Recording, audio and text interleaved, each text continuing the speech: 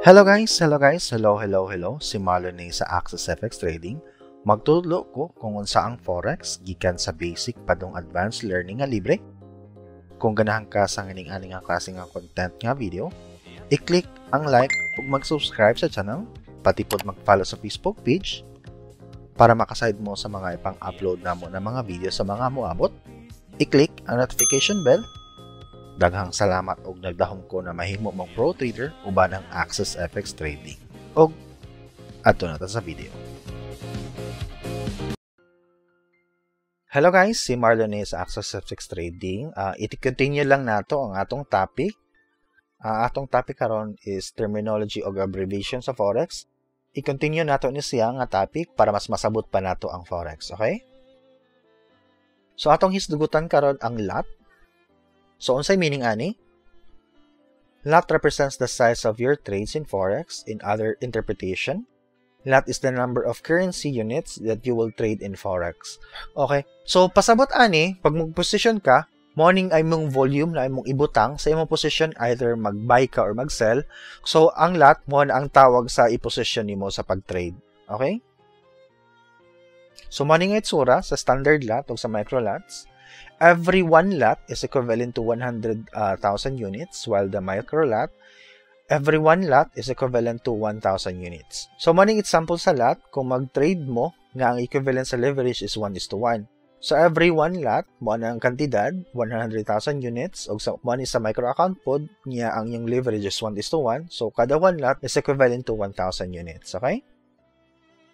So, asa diri makita ang lot? So, pag mag-trade mo, so, kung makita niyo diri nga side, pag mag-trade mo, kung makita niyo money volume, money siya ang lot size. So, pwede niyo ni malistan, depende kung unsa yung diskarte. Pwede mo mag 1 lot, mag 0.01 lot. Depende na lang sa inyo ang gusto na lot size na yung ibutang. Pero diri sa pag-trade, diri makita ang lot size. Okay? So, ato na pong i-discuss ang leverage. Leverage in Forex is the ratio of the trader's fund to size of the broker's credit.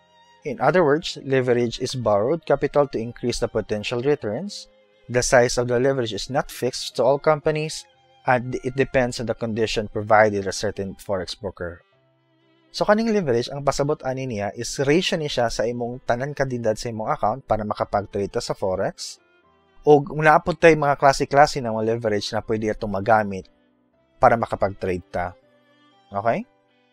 So, kaning itsura sa leverage, kaning 1, mo aning 1 lot, o kaning siya, mo aning over 2, depende sa lang kung unsa na leverage ay inyong gamiton. Pero mo aning available nga leverage ato sa broker nato sa XM. So, kani siya, ang pasabot ani niya is mo ani siya ang percentage sa inyong tibuok 1 lot na kantidad na volume. Okay, so magdepende ni siya kung unsa inyong gamiton, pero ang pasabot ani siya gid is so mao ni ang ratio sa volume sa imong tibok account, okay? Pero kani siya ang pasabot ani niya is mga percentage na siya equivalent to 1 lot. Okay? So i-discuss lang nako ni sa lain na slides para mas masabot nato kung unsa ang leverage.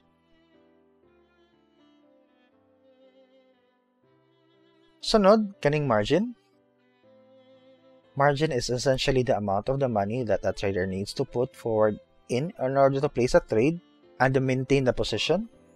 Margin is not a transaction cost, but rather security deposit that a broker holds while a forex trade is open. Trading currencies on margin enables traders to increase their exposure. So, kaning margin, ang pasabot ani, money ang percentage sa imong account padug sa imong leverage. Okay? So, kung pila ang kantidad sa imong account, magdepende po na sa leverage na imong gamiton. So, ang diferensya anang pag mag-trade ka, always nagin na siya yung margin gikan sa imong balance, tibok account balance, o sa leverage. So, ang tawag ana is ang margin. So, sa itsura ana.